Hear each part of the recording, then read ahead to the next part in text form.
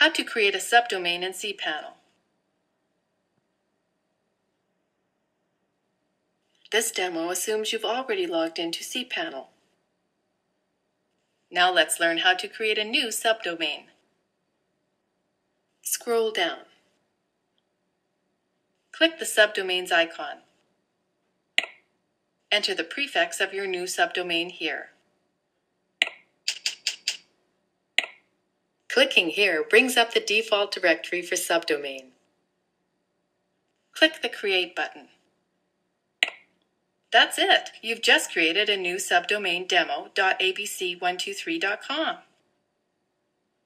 In doing so, a folder called Demo has also been created, which is where you upload your files for this subdomain. It's located in the public HTML directory and can also be accessed like this: www.abc123.com/demo.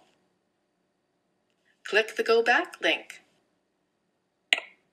The new subdomain we just created is now listed here.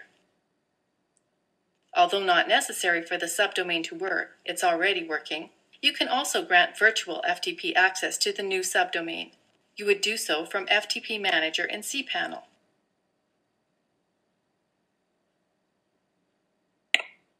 This is the end of the tutorial. You can return to this section at any time to create additional subdomains or delete existing ones.